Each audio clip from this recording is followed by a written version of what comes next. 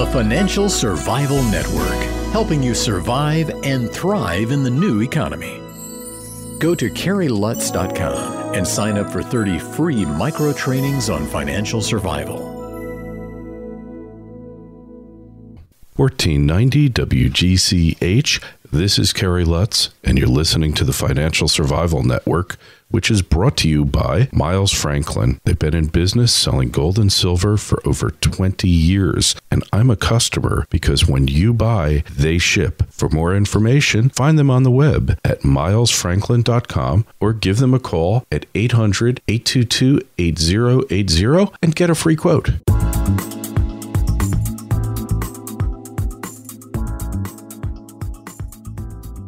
There's something afoot, something going on in Europe, something going on in Asia. Just today, the Hong Kong Exchange purchased the London Metals Exchange for several $billion, according to what I've heard, a vastly inflated price. But something's up. And when there's something afoot, when we need news stories deconstructed, we go to Chris Duane, Silver Shield, don't-tread-on.me, because he is the master deconstructor. Hey, Chris, it's been a couple of weeks, man. How are you? Very good, Kerry. How are you? All right. So no sooner do I send you the story and I look at my inbox and there's a video. And of course, I am busy interviewing people and I can't look at it. So yeah. I apologize for that because I usually don't like to talk about stuff I haven't looked at. But since I inspired it, I feel like I got it right. Yeah, you get the first crack at it. Yeah, so, basically you sent me the link this morning. I think it was a New York Times piece, Reuters. It's all over the place. That the Hong Kong Exchanges and Clearing is buying, hasn't bought. They still have to get approval and all that other stuff, but it looks like they're going to do it. The London Metals Exchange, and I think it's for $2.1 billion, which is in the article, they said that was a pretty inflated premium. And, that the Chinese essentially muscled out a lot of other bigger exchanges, at least on the world market, the Intercontinental Exchange, NYSE, Euronext, and CME Group, who we know owns the COMEX. Yeah. So, here's this Chinese, enterprise that is buying one of the crown jewels of the Anglo-American Empire, their metals exchange. And when I just read the headline, I'm like, okay, this has got to do something for silver and gold, but it's not. The LME is not the LBMA, which is the London Bullion Market Association. So this isn't a gold and silver thing, but this is very big on the chessboard, and I wanted to break it down for people. Mm-hmm. So it's a branding issue because they tried PAGE, which is the Pacific Pan-Asian Gold Exchange, and that got blown out of the water by the empire, by the elites. So now they're buying the LME, which is the lesser known metals exchange, the less prestigious metals exchange in London. So there's obviously some plan here to expand and improve the Asian gold exchange brand, right? Yeah, and again, Kerry, this doesn't have to do gold and silver. The LME mainly handles like aluminum, coal, all the industrial stuff. So this is not the LBMA, which was my first initial response because I saw that and I'm like, oh my God, this is huge.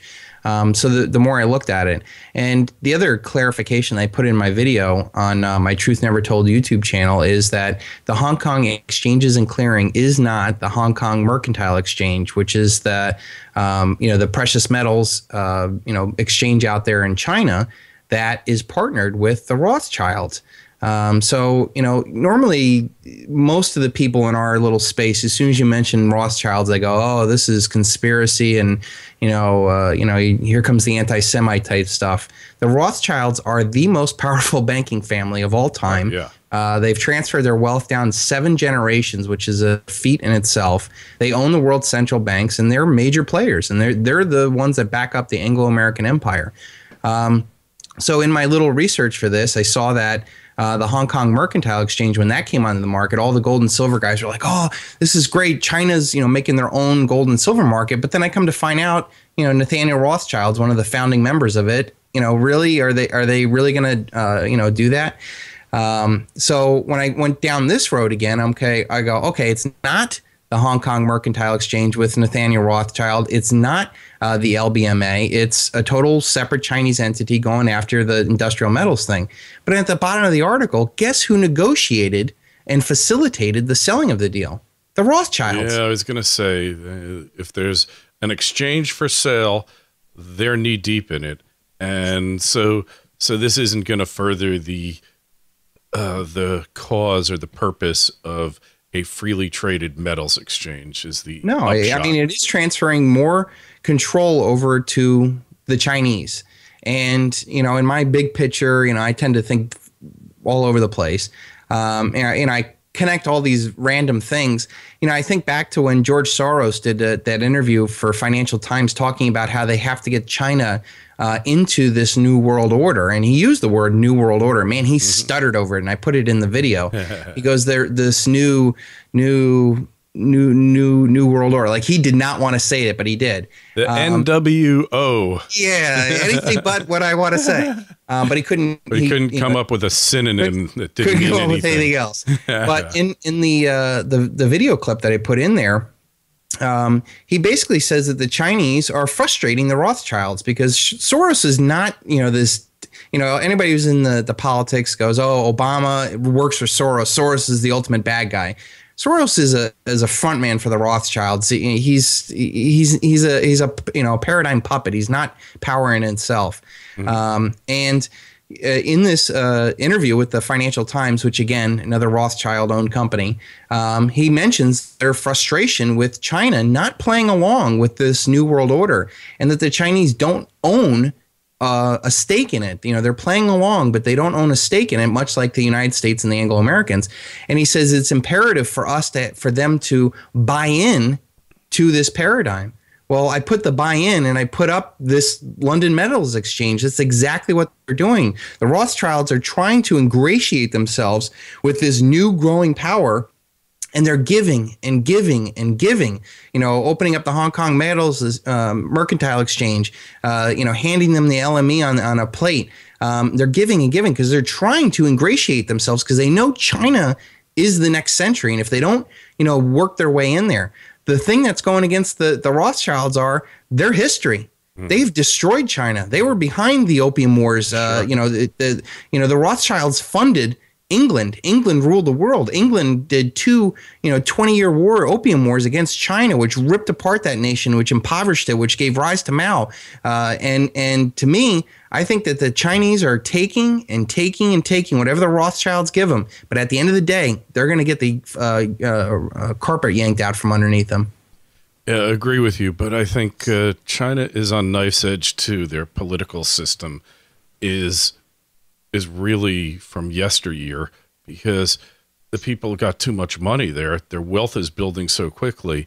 And what do people do, societies do that acquire wealth relatively quickly? Go to Japan. They start traveling the world. They start, wanting the finer things in life. And you're locked in a thing where your government is really stealing it faster than you can make it, which is much what's happening in the United States. Sure. The kleptocracy is stealing it faster than any of us can make it, which is why we need to be off the grid. But in China, it's being off the grid has been a way of life since the counter-revolution, which is what they call the Cultural Revolution there. Yep. And so the meantime, the Chinese government is playing this game with the U.S. and the rest of the world, in its search for dominance and primacy. But the people are playing this game with their leaders at the same time. And, this whole nation state thing, Doug Casey always talks about we're coming to the end of the nation state. And I don't necessarily agree with that because we need something to run stuff. Somebody's got to get those damn trains to run on time. And I don't think that a little co-op in Nanking can get it doing it. But on the other hand, the ability to make the rules for all of us to follow, that's what's coming to an end. That aspect of the nation state, of the state being effectively primate, primacy of the state, and you being a subject, a vassal. And that's what's going to change here. Well, and that's where I'm going with this Silver Bullet and Silver Shield series, this 5-hour-long series talking about why you should be selling everything and buying silver. But I'm trying to provide the historical, the religious, the geographical, the financial, all these different perspectives. And now I'm at the point where, where we're going. So while we have this Anglo-American empire, which is, epitomized by the Rothschilds and the Rockefellers and 300 years of Western dominance, the rise of this anti-hegemon, as I've dubbed them, of China, Russia, India, Brazil, Iran, Venezuela, all these nations that don't benefit from the current world order, grouping together. That's the new Hegelian dialectic that I think that the elite are going to play. The kleptocracy in China and Russia are no better than ours. And I don't think that, at the end of the day, they're pitting against each other. But the reality is they're one of the same problem. At the end of my series, I'm going to talk about the more powerful or potentially more powerful power of an awakened humanity that gets the game. And because I tell you what, as powerful as the Rothschilds and Rockefellers are, as powerful as the Chinese communist ruling power, they are completely weak as soon as humanity wakes up and says, this is all the Wizard of Oz. They're just men behind the curtains. This is a game. I just need to walk away from it, take my assets, my intelligence, and walk away from toxic thoughts, toxic people, toxic relationship, toxic jobs, toxic investments, toxic state, and just walk away. Because these parasitical psychopaths that are at the top of all these hierarchical power structures, whether it's, London, Washington, Beijing, Moscow, they're useless. They're powerless without our active or willing participation in supporting them. And I think that is where humanity is going to go. As much as they would like to have, World War III and maybe have China, going against the United States and let's blow up the whole world and let's redo it just like we did in World War II. I don't think humanity is going to say, you know what? China's not our enemy any more than, Iran or Iraq or Libya. Or Washington. Yeah. Washington or Albany or Columbus. We have much more in common. You and I have much more in common with the average shop owner in Tehran, Baghdad, and Beijing than we do with any of these psychopaths that are pushing for war, stealing our wealth, rigging the game, the kleptocracy, the all the stuff that they're doing. Most people just want to be left alone. You nailed it. That's what it is, and that's why statism is bankrupt. I mean, every state, every sovereign state in the world now is bankrupt. And I don't care where they are, Asia, whatever. They might have less debt in Australia, but they're really one step away from bankruptcy. And once people understand that they've been in a codependent relationship, that they didn't need to be. An abusive relationship.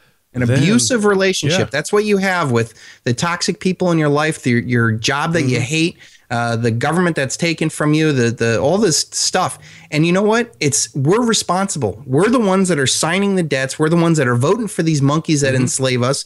We're the ones that volunteer for the war and praise our soldiers overseas. We need to bring them home. We need peace. We need to live within our means. And to me, I keep telling it. I keep hammering it home. Buying silver is not some get rich quick scheme. It is a way of changing the balance of power. And when people realize that if by taking their wealth outside the paradigm and putting it into something physical and tangible that they can't be taken from, the world will change.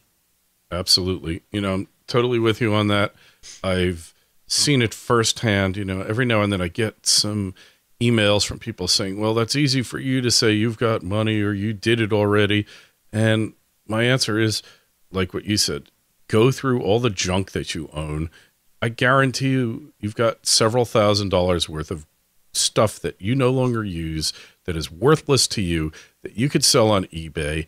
You could be selling stuff. You could be doing a part-time job, service, whatever it takes to make it and start doing some investing in silver. It just makes total sense. Yeah. I mean, I've told this story, Kerry, 100 times. I have one of my members is a pizza delivery guy. Okay. 3 kids, dog, wife. He's a pizza delivery guy. And you know what he does every day? He goes out and buys a mercury dime from his tips. $2, $2.50. You buy a tenth of an ounce of silver.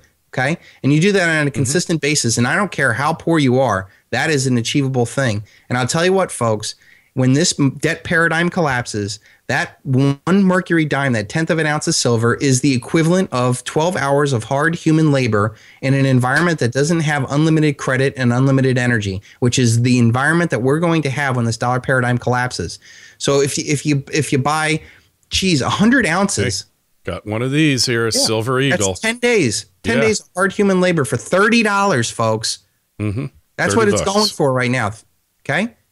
Yep. Would you work 10 days for $30? No. Well, that's what you're buying. So go out there and buy it. I don't buy this, I don't have money. Baloney. For $2, that's a Coke at a restaurant. Yeah. Oh, exactly. $4 a beer. Some of these places are $8 a beer. Hey, exactly. And I don't know if you got that video that I sent you, but it was a takeoff on Boardwalk Empire.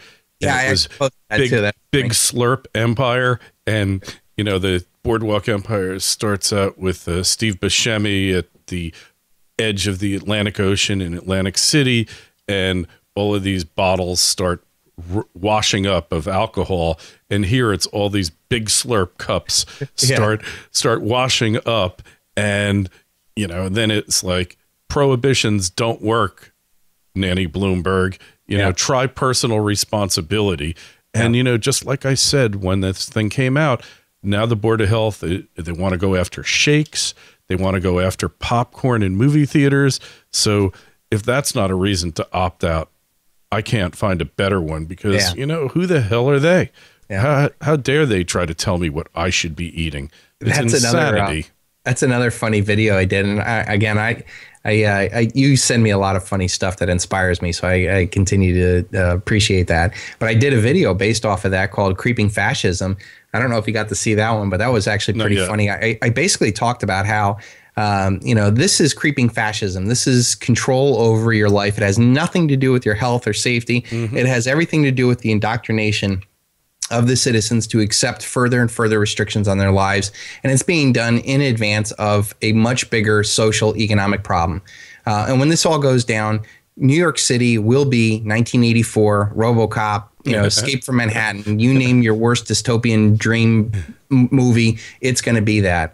What was Kurt Russell's character in Escape Snake, from I think. Snake? Yeah. Bisquill. I can't remember his name. It was a funny name. Yeah. So if you're waiting for Kurt Russell to save you, forget it. He's too busy with Goldie Hawn. Get out of Dodge, get out of urban areas. Yeah. And I don't care where you are, if it's New York or, Atlanta or something, I've said before, top 5 places not to be when the dollar collapses. Any urban area is going to be bad for multiple reasons. Number one, you have an aggressive narcissistic population that is very cutthroat, and that's natural in most urban areas, New York City being the toughest of all of them. They are highly dependent on the constant importation of food, energy, and water. Yep. If there's any economic distress, that could shut down, and all of a sudden you have an uninhabitable area.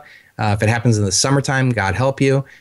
You're surrounded by aggressive, narcissistic people who are totally unprepared for a paradigm collapse. And then you got millions of people in a small amount of area. I mean, folks, don't dance around this. This is going to happen one day. And if you're there, if you're not prepared, this is not something to mess around with. Yeah, an agreement there. And Chris, we got to get going now. So don't-tread-on.me. Your YouTube channel is Truth Never Told. I think we're up to 3.1 million views now and just over 14,000 subscribers. We're still growing at a really good click, and I appreciate all the support, and we'll keep it going. Hey, absolutely. And to see this interview again, or to listen to any of the other ones that Chris and I have done, as well as, God, we're up to hundreds. I don't even know how many interviews I've done at this point. I just can't you're stop. A muscle man. I'm like, I'm an interview junkie, So next, we got Walter Williams coming up. We got like a lot of great people. Just go to financialsurvivalnetwork.com. It's all there. And I'm going to go back and read I should say, watch your video, and I'll do a little critique on it for this weekend's Triple Lutz. All right, cool. All right, you be well. All right, take care, Kerry. Bye.